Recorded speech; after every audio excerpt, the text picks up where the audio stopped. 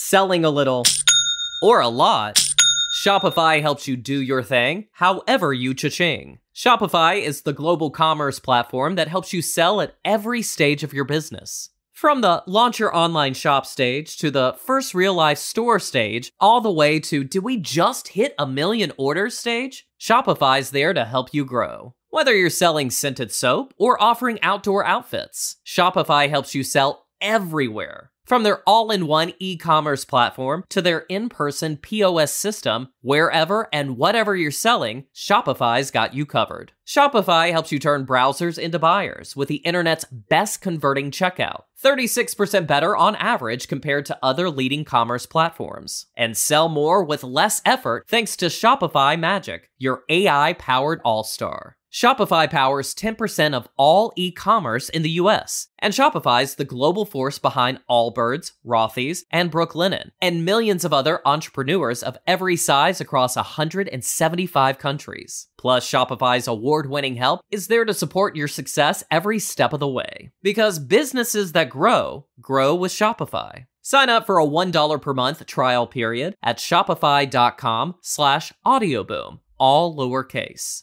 Go to shopify.com/audioboom now to grow your business no matter what stage you're in. Shopify.com/audioboom.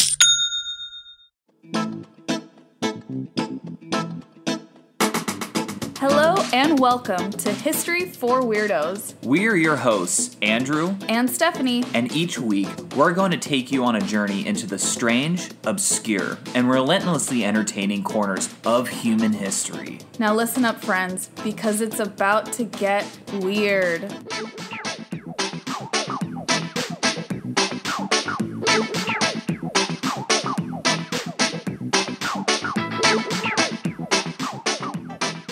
Happy New Year, weirdos! Welcome to episode number 114 of History for Weirdos. The first episode of 2024. Yes, and if you're watching this and not listening to it, or doing both preferably, you'll notice that we are in a kitchen, or what looks like a kitchen, and that is because we're in a hotel room.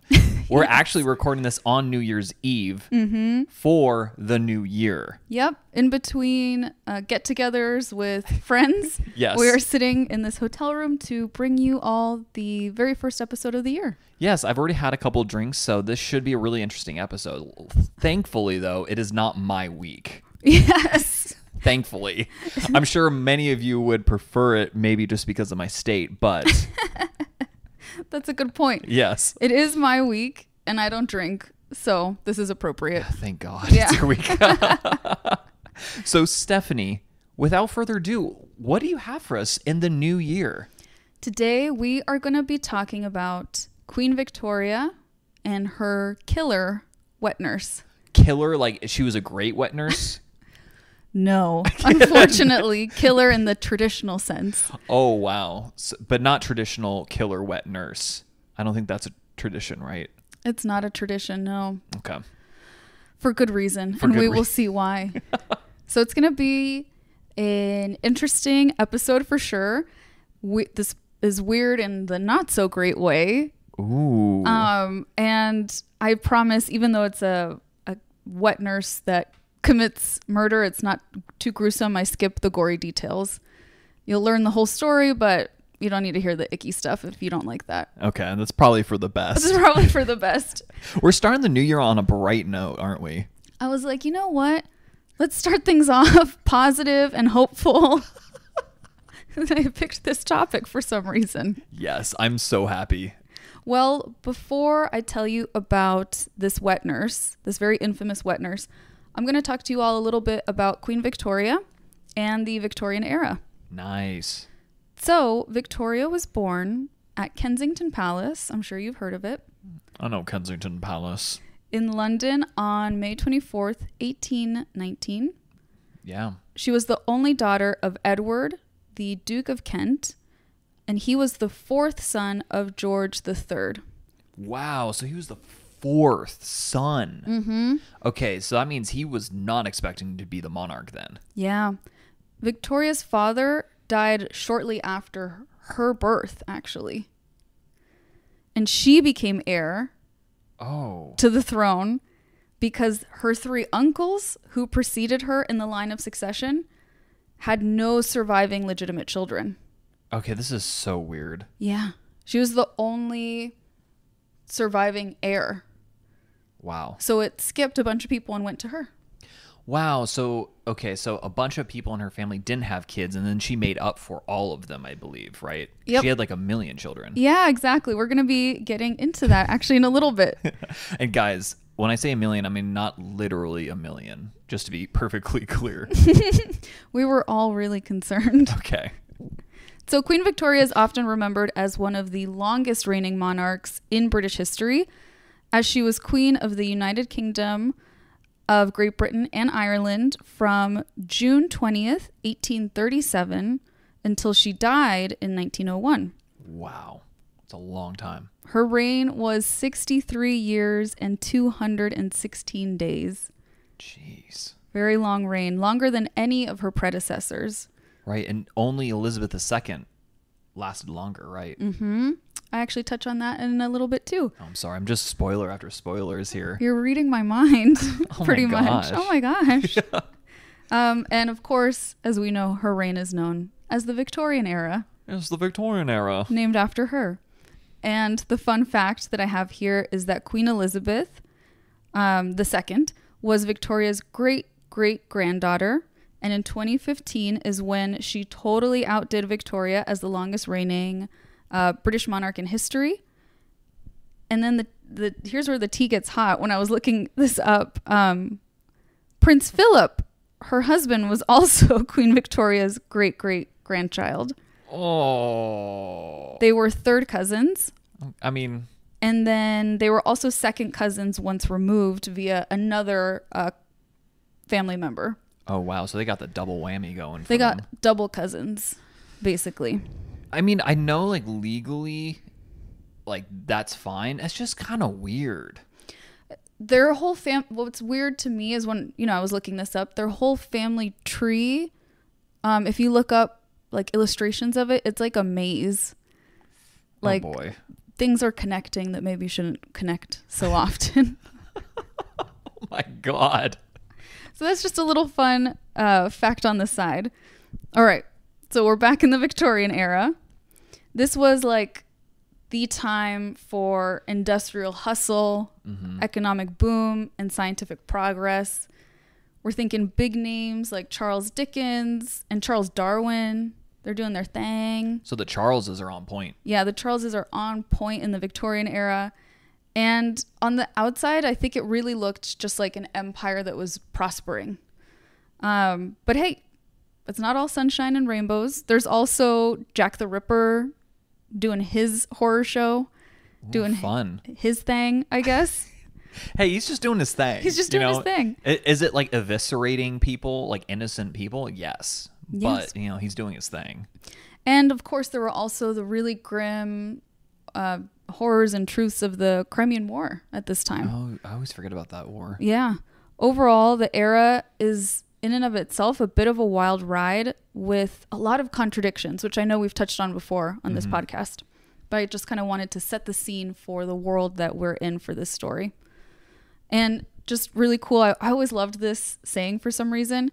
At Queen Victoria's death, it was said that Britain had a worldwide empire on which the sun never set. Yes, and we hear that like constantly. Yeah, that's so interesting.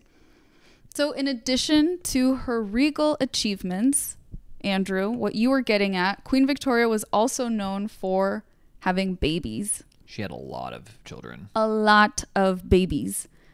Queen Victoria and her husband, Prince Albert, were very famously known as a love match, which was not common. It's not common with royal families. Typically, marriages are out of convenience, not out of romance. Right, out of like a sense of duty and like, oh, this is a good political match.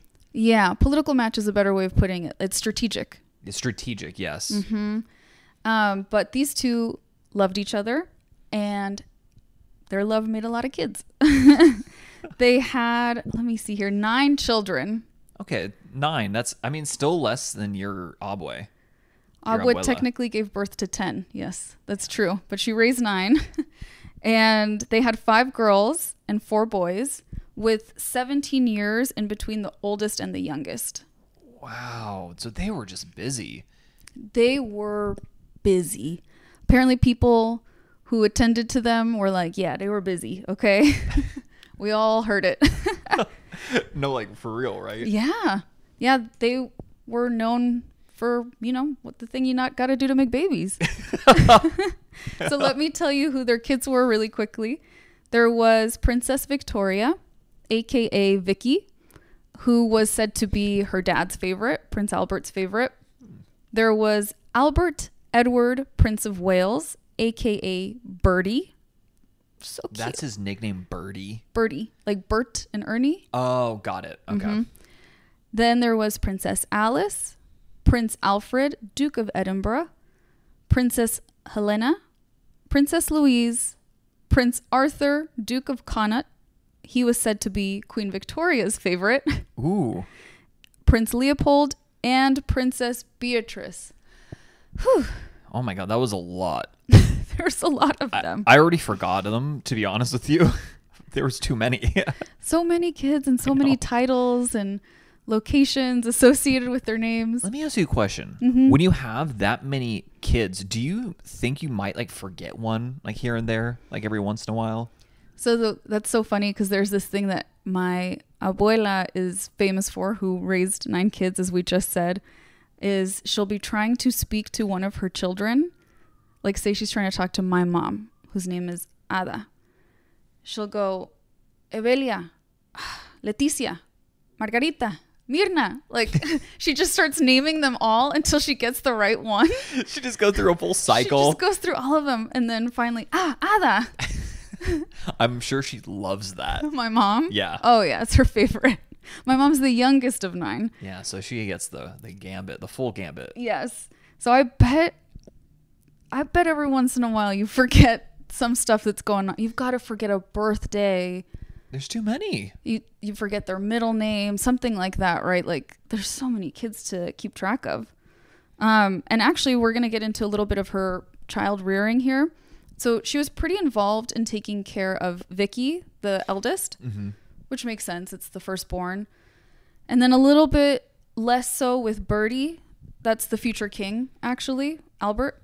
And then as her family just kept growing, and of course your responsibilities as a monarch don't let up, she spent less time directly overseeing the care of her kids.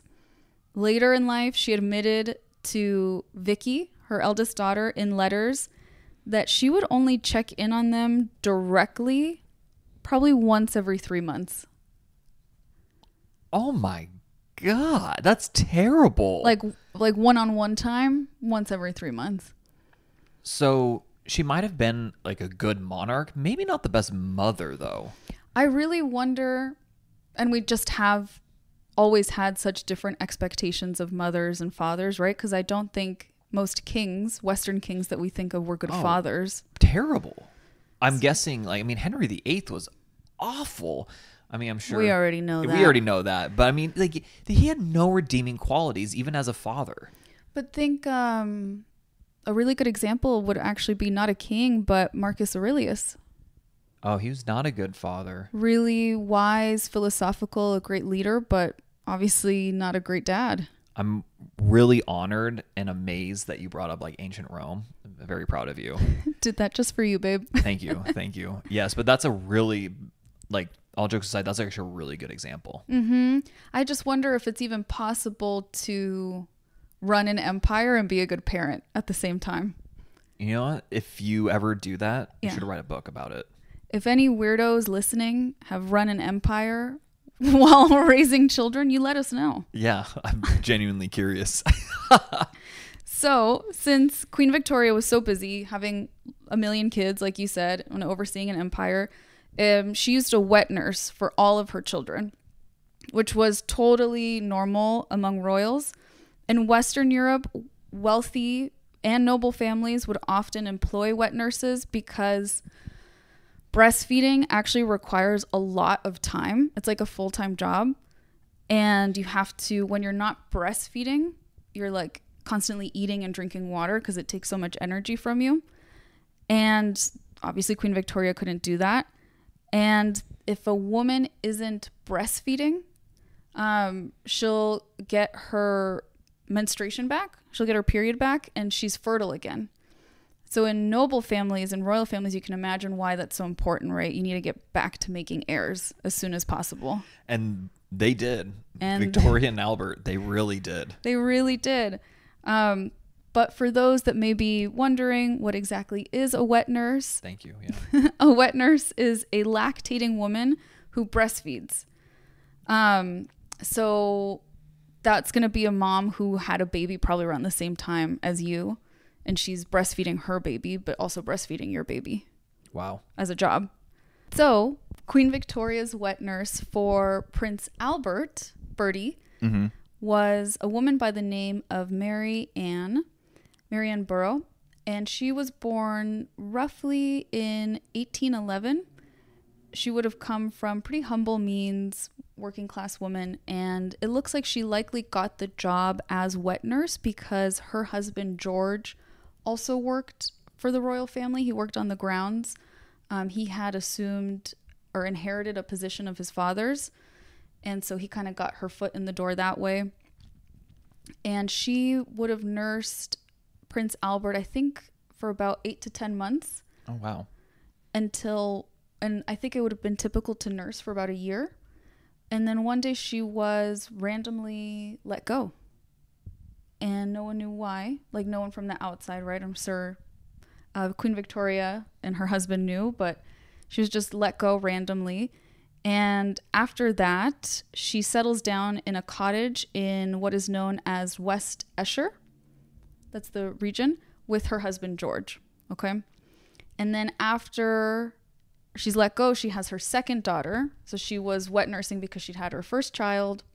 Then she has her second daughter, who was born in 1843. So that's around the time that we're at here. And then very shortly after, she has 5 more children, one right after another. Wow. Okay. So she's following in Victoria's steps, it seems like. She was inspired by the queen there. Yeah. And I wrote in my notes as I was researching this, oh my God, I'm tired just thinking about that. I know. I can imagine. That's a lot of kids. So she had 7 kids total. Mary Ann Brough. Okay. Wow.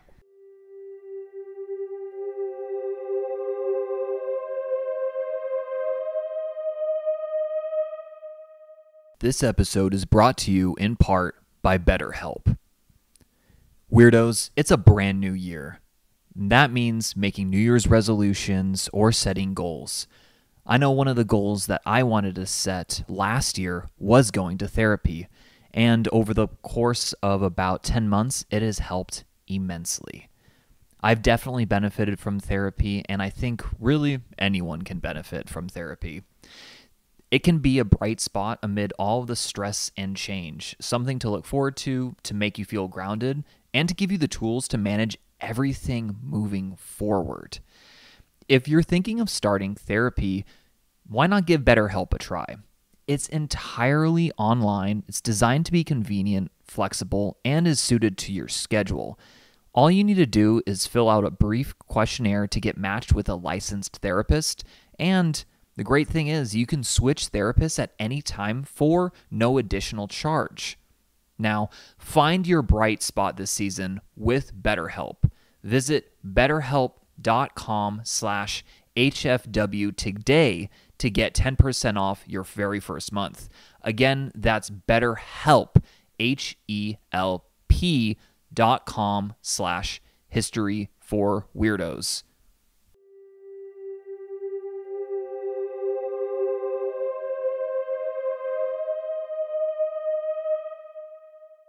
So now we're going to get to the more horrific part of this story. Lovely. Let's go. So let's set the scene. It's a Saturday morning on June 10th, 1854, and 2 men, one named Mager and one named Peasley, these are their surnames, Yes. are strolling past the Brough residence. I'm sorry, I think I said her last name was Brough, but I think it's Brough is how you would pronounce it. Gotcha. Okay. Bruh. So they're strolling past Mary Ann's home in Esher. And suddenly they spot a bloody pillow just chilling in the window of someone's home. Uh-oh. Talk about a red flag. Literally. Just see like a bloody pillow. Thankfully, they don't ignore this like very strange situation, and they rally some other neighbors to investigate. So they get into the house, and it turns out that Mary Ann, who is about 43 at this time, is in the house with a nasty throat wound, and she cannot talk. But sadly, that's not all. 6 of her kids also have slashes in their throats. Oh my God.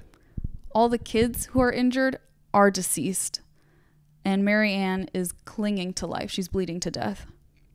So the folks on the scene quickly get her to a doctor, and everyone's wondering like who would do this to a mother and her children, who would just slit their throats like that.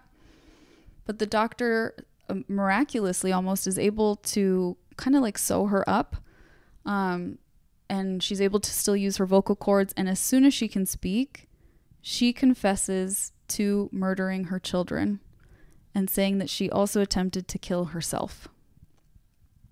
Oh my God. Mm-hmm. Why? Yeah, that's the big question that everyone was wondering. Yeah.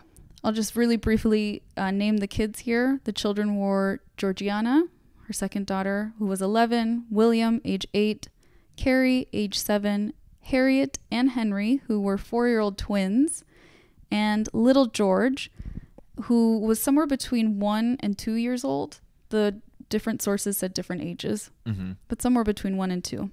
So she had a 1-year-old to an 11-year-old deceased at this point. So, as mentioned, she confessed to the murders, but the cops and everyone else were confused, so they were digging into things a bit more. And they started connecting the dots, seeing that Mary Ann's world was unraveling a bit before this tragedy. Okay. So on June 6th, which would have been 4 days before she did the unthinkable, her husband, George, walked out on them. Okay, I was just about to ask, where is her husband during all of this? Apparently, George had suspicions that Mary was stepping out on him. Oh, snap. And guess what? He had receipts. Oh! He hired a private investigator to follow her around, and he reported back that on May 29th, so a few days before, people spotted Mary leaving a London tavern with some mystery man, and they ended up at what can only be described as a, quote, questionable house. Questionable. I think in the Victorian era, a woman walking into a home alone with a man who is not her husband was enough of a sign that she was cheating, apparently, because that's literally the only evidence that the private investigator gets. And the next day that George receives this information, he loses it on Mary Ann. He leaves her, and he says that he is going to fight to get custody and take all of their kids away from her. Oh, snap. So it's not looking good. No, that's not looking good at all. And then something else to consider here, something that's uncovered during the investigation, is that right after George leaves and makes the threat about the kids, all the kids catch measles. They get sick. Okay. Pretty common disease at that time. It's really terrible, and at this time, it could definitely prove fatal to have measles. And according to Mary's later reports to the police, she was caring for the kids all alone. She didn't have anyone helping her.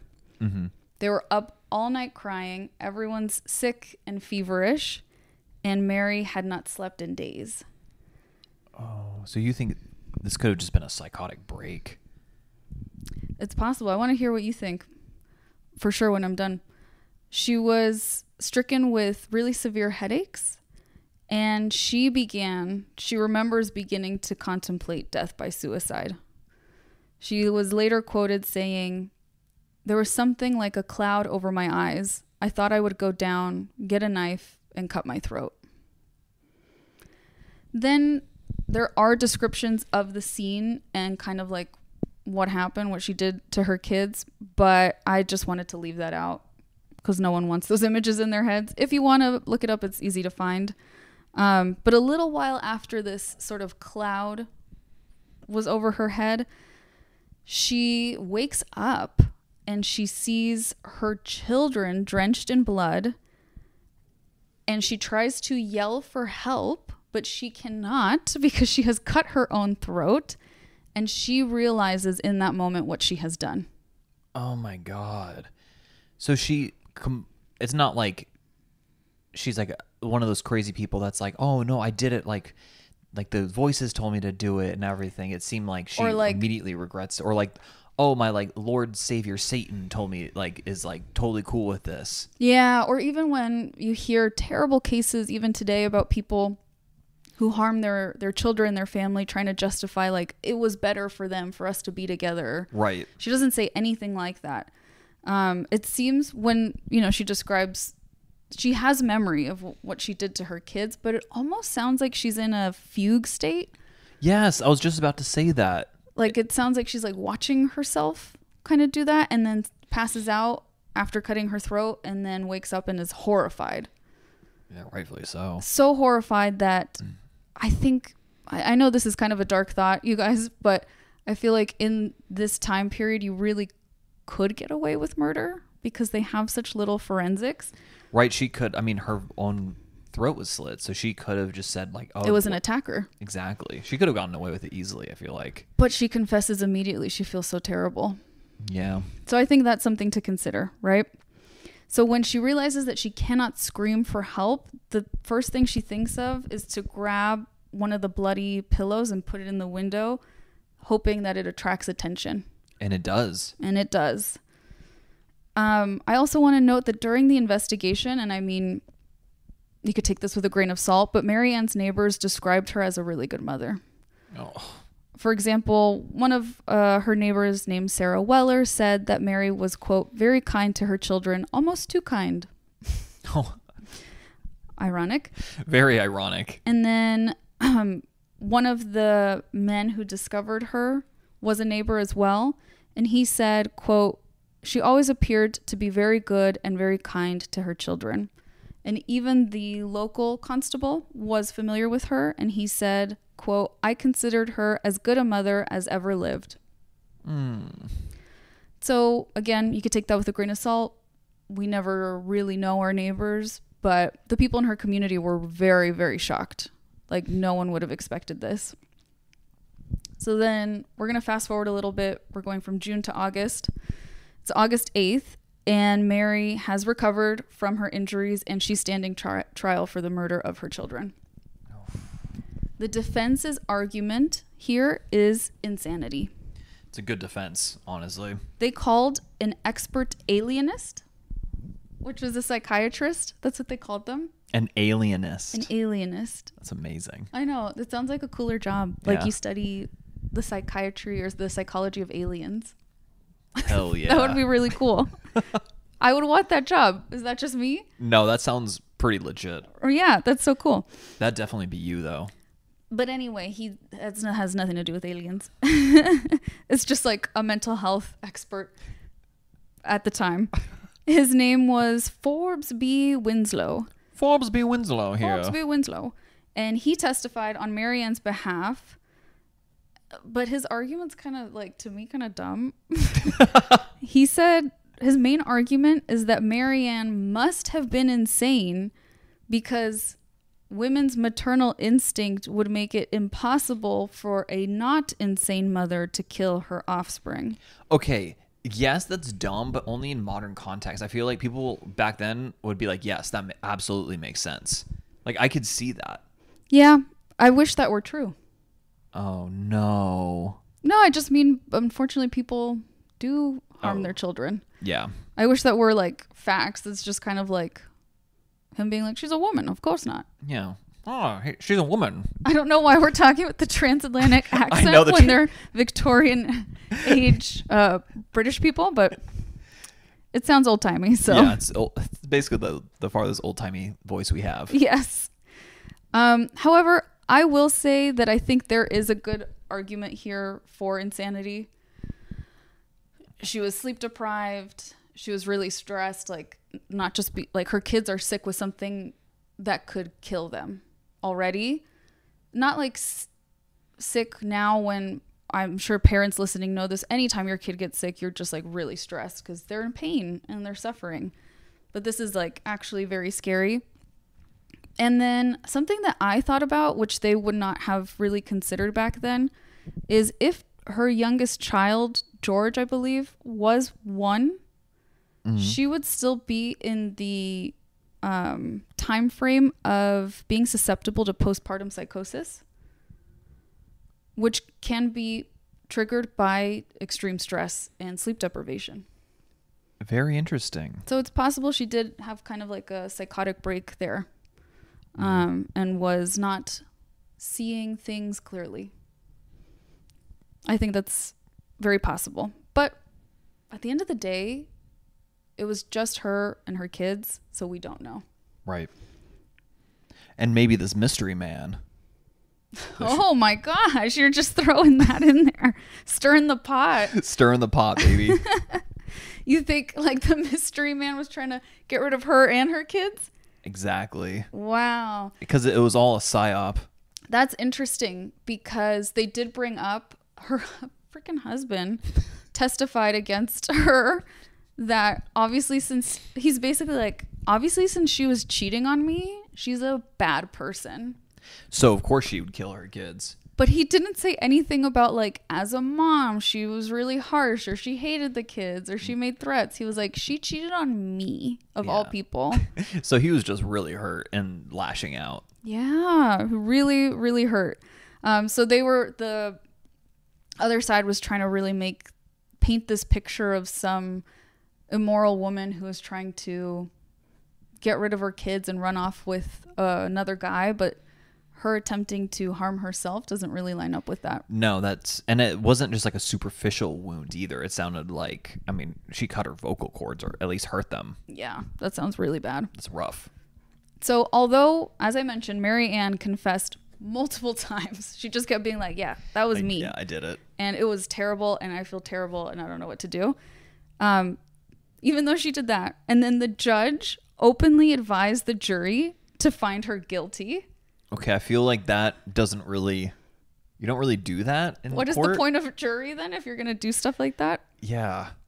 The jury still returned with the verdict of not guilty. Oh, by reason of insanity? By reason of insanity. Nice. Yeah, so they seem to believe that argument as well. So, unsurprisingly, the news of this was like sensational, like spread really fast, particularly because her association with the royal family.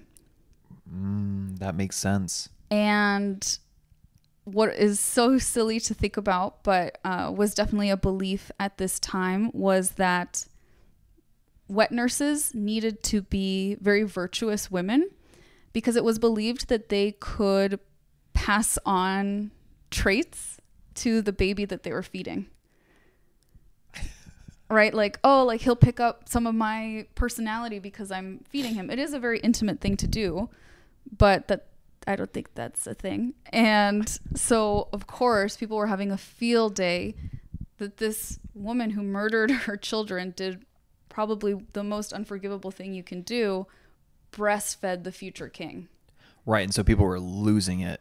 It's Yeah. funny, people have thought this for thousands of years. I know, like, in ancient Spartan society. They thought that as well? Yeah, especially, well, a little interesting twist is that they would want, like, the men and women, when they're, coupling and procreating, to be happy. Yes. So not only, like, healthy and physically fit and which, like, in science kind of, like, actually validates that today, but, like, actually, like, being happy.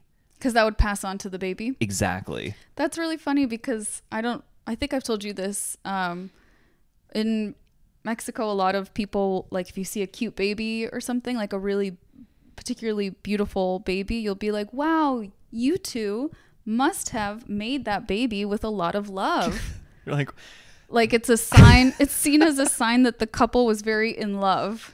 that's kind of cute. Yeah. So there is this interesting belief here about things getting passed down that probably isn't true, right? Yeah, probably not, but because of who this, knows? of course, everyone was like freaking out, like, what is this going to do to the like little birdie? And this is wild. She was in the royal family's home and she was a murderer. Oh my gosh, Birdie, what is going to happen to you, buddy? I know. And then, of course, the news does reach, obviously, Queen Victoria.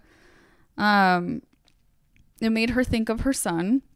Right. And Queen Victoria recorded in her diary regarding this case, quote, "A most awful and horrid tragedy has taken place at Esher. Mrs. Brough, for 8 months, Bertie's wet nurse, has murdered her 6 children.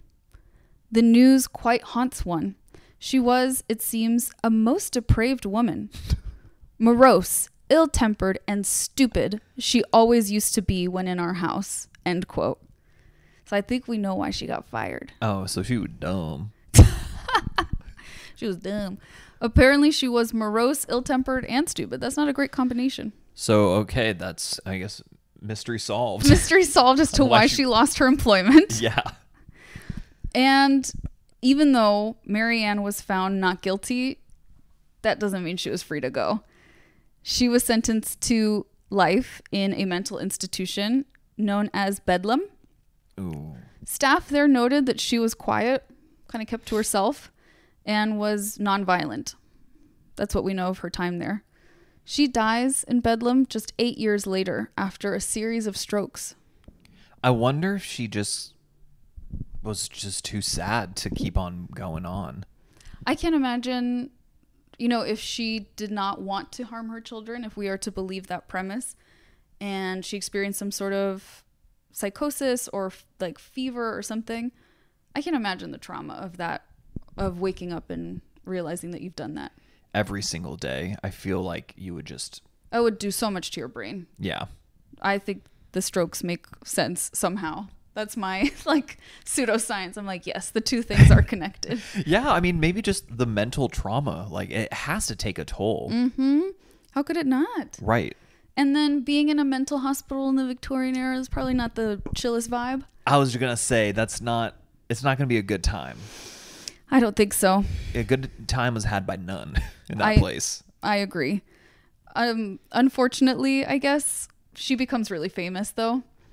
While she's in there, she does do a few more interviews. That's how we have more snippets about like what was going on in the house. Again, didn't include that, but you can look it up. She becomes so famous that the house where she murdered her kids became like a tourist attraction. Oh, of course it did. People love the macabre.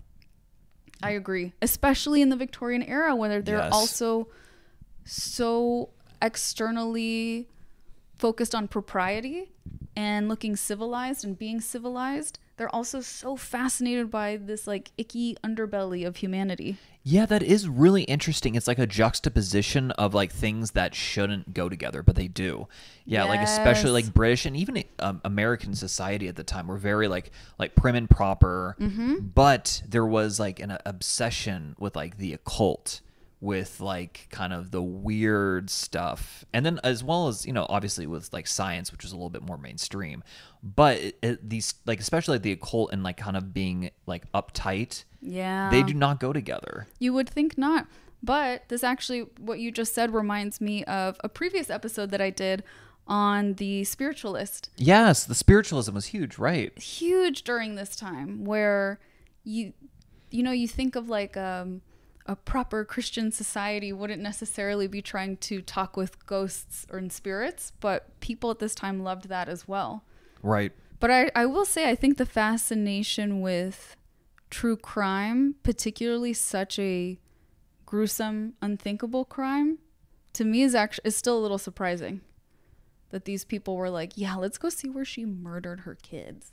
Right. You just wouldn't think of that of people in like the 19th century.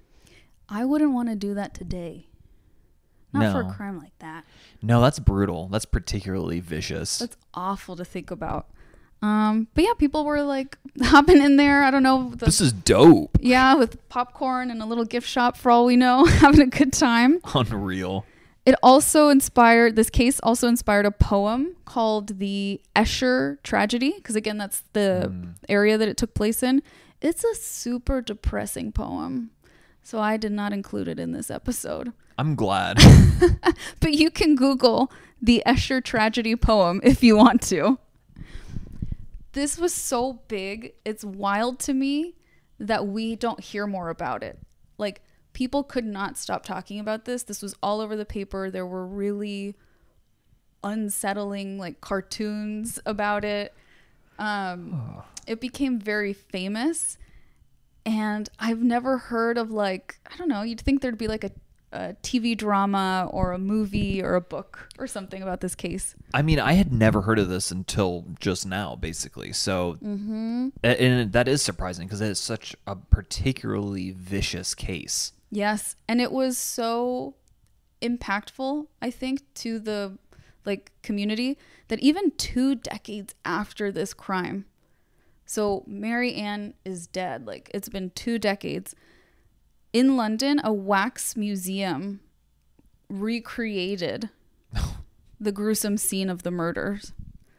My God. In the scene, there's Mary Ann standing over her 6 dead children in a bloody night dress, wearing a label on her that says, quote, "This woman has nursed His Royal Highness, the Prince of Wales," end quote.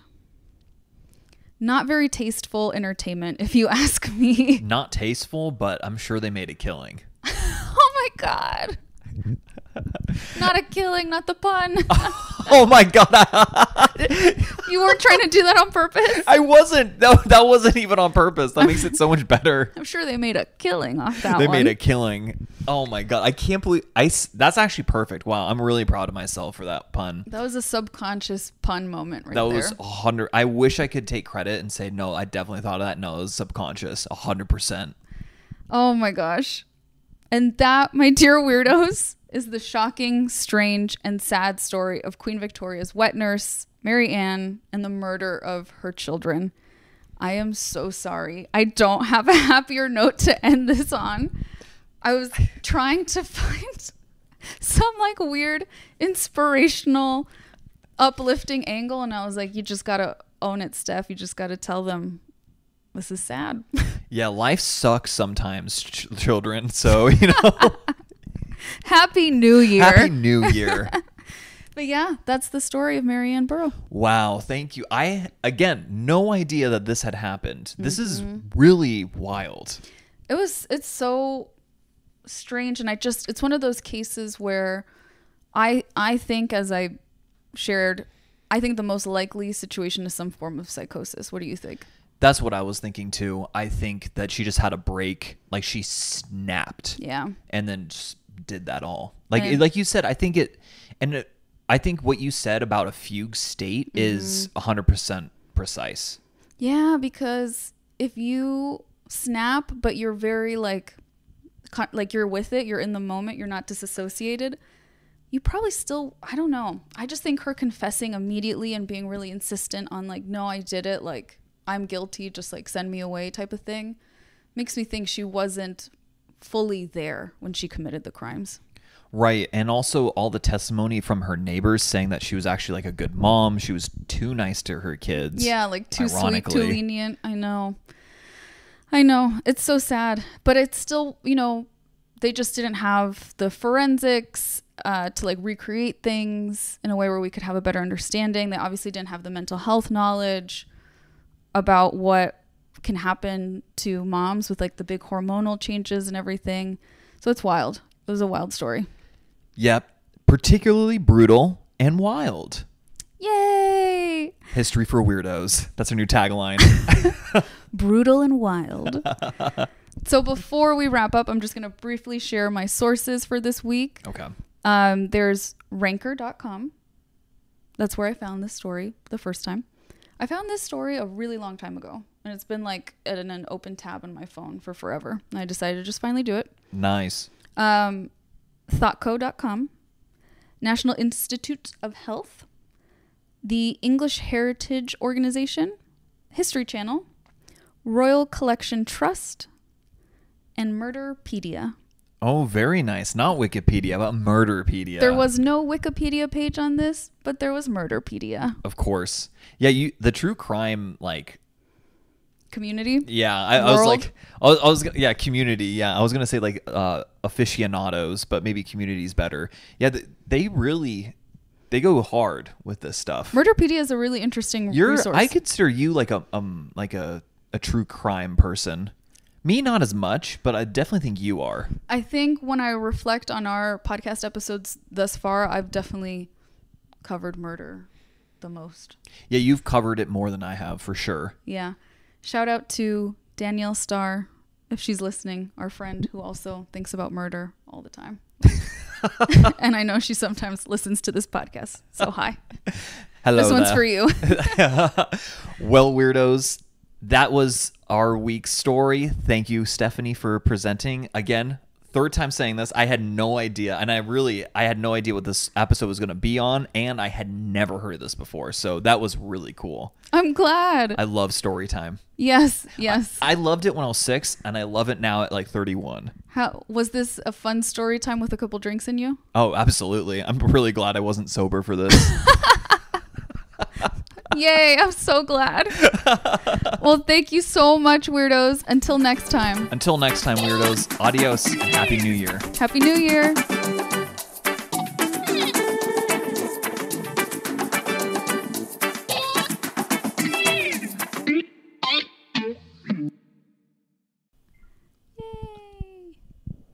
Selling a little or a lot, Shopify helps you do your thing, however you cha-ching. Shopify is the global commerce platform that helps you sell at every stage of your business. From the launch your online shop stage to the first real life store stage, all the way to do we just hit 1 million orders stage? Shopify's there to help you grow. Whether you're selling scented soap or offering outdoor outfits, Shopify helps you sell everywhere. From their all-in-one e-commerce platform to their in-person POS system, wherever and whatever you're selling, Shopify's got you covered. Shopify helps you turn browsers into buyers with the internet's best converting checkout, 36% better on average compared to other leading commerce platforms. And sell more with less effort thanks to Shopify Magic, your AI-powered all-star. Shopify powers 10% of all e-commerce in the US, and Shopify's the global force behind Allbirds, Rothy's, and Brooklinen, and millions of other entrepreneurs of every size across 175 countries. Plus, Shopify's award-winning help is there to support your success every step of the way. Because businesses that grow with Shopify. Sign up for a $1 per month trial period at shopify.com/audioboom, all lowercase. Go to shopify.com/audioboom now to grow your business no matter what stage you're in. Shopify.com/audioboom. At Grainger, we're for the ones who specialize in saving the day and for the ones who've mastered the art of keeping business moving. We offer industrial-grade supplies for every industry with same-day pickup and next-day delivery on most orders, all backed by real people ready to help. So you can get the right answers and products right when you need them. Call, click Grainger.com, or just stop by. Grainger, for the ones who get it done.